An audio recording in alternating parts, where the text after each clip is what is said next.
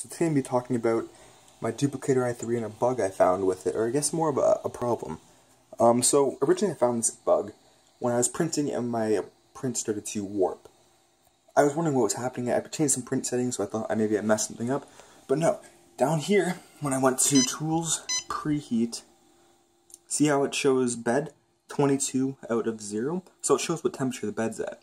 But mine was saying 0 out of 0, so it wasn't detecting a bed temperature, which obviously should be a room temperature when it's not heating. But it wasn't detecting it, so I was like, oh no, that's not good. So my heating bed wasn't actually heating because it couldn't get a measurement of temperature, so my parts would warp. Eventually what I found when I flipped this over is right here is the thermometer, which will test the heat.